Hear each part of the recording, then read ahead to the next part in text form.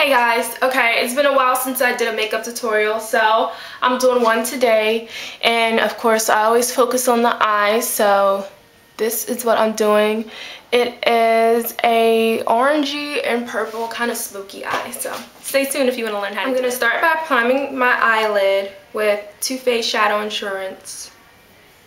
Next, I'm going to take a medium-sized eyeshadow brush, and I'm going to use this eyeshadow called Texture by MAC all over my lid, just to give my eyelid an even color. It's very close to my natural skin tone. Next, I'm going to take Roll by MAC, which is just an orangey brown color, or like a terracotta, and I'm gonna apply this to I guess you could say the first 2/3 of the lid, packing it in so you really get that color payoff.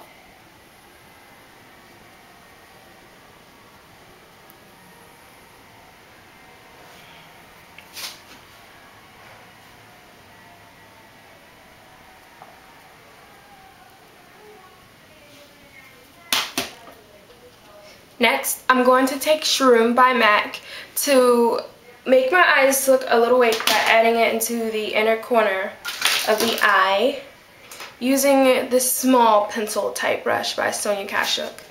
You can use any type of pale goldish or white eyeshadow. Anything will work fine.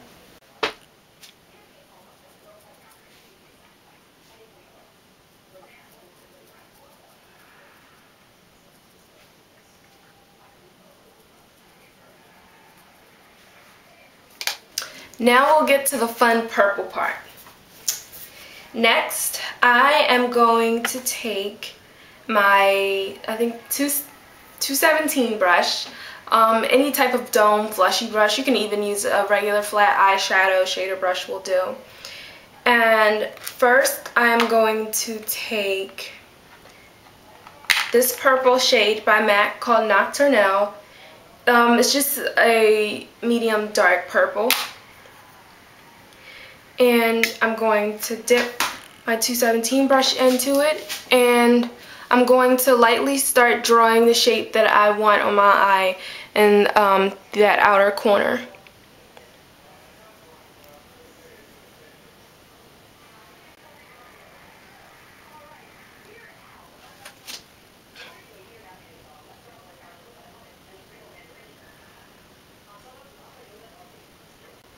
Okay, so I've lightly started the shape of my eye and just added a little bit of purple. Now I'm going to take this purple shadow right here. It's called a Fig 1. It is a much more pigment, slightly darker purple shadow. And I'm going to continue working on the outer corner of my eye, adding that purple in.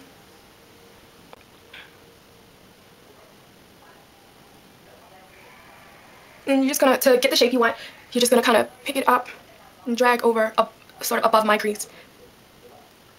And I'm not taking it all the way in, I only took it about halfway in.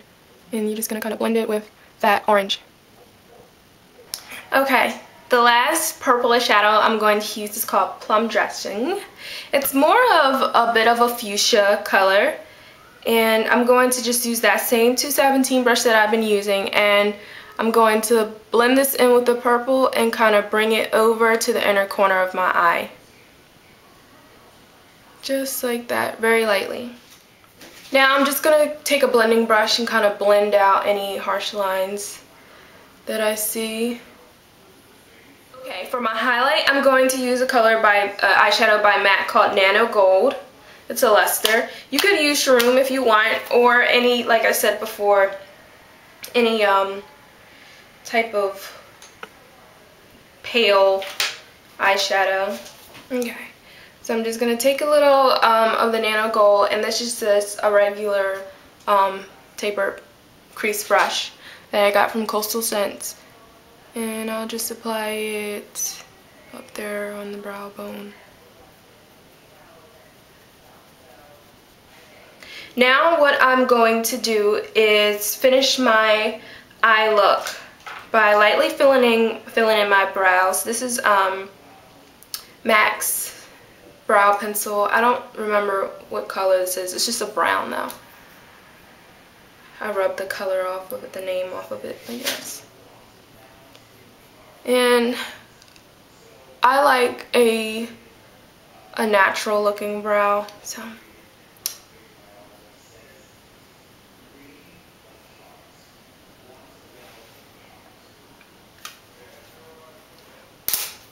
And I'm also going to take a minute to line my eyes. I'm going to use MAC's Black Track Fluid Line on both my upper lash line and my lower lash line.